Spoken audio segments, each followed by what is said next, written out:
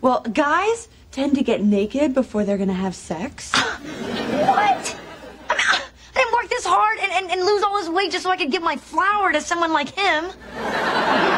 Okay, first of all, if you keep calling it that, no one's ever gonna take it.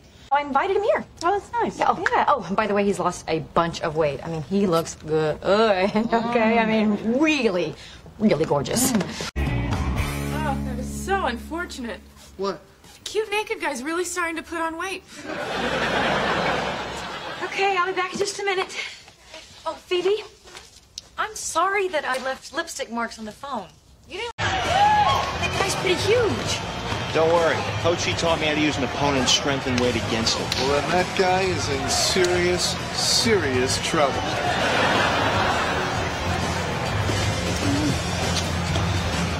All right, you go get him. Let's go. In English vocabulary, we will learn the word weight. It means the amount or quantity of heaviness or mass, amount a thing weighs. Also means physics. Pay attention to the pronunciation. The first one is the word represented using the International Phonetic Alphabet.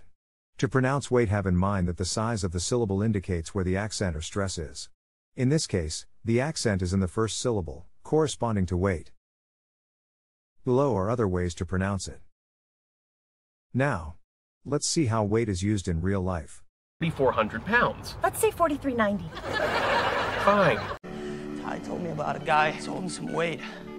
You know what else would feel like? Which, for the record, is not how I lost this weight.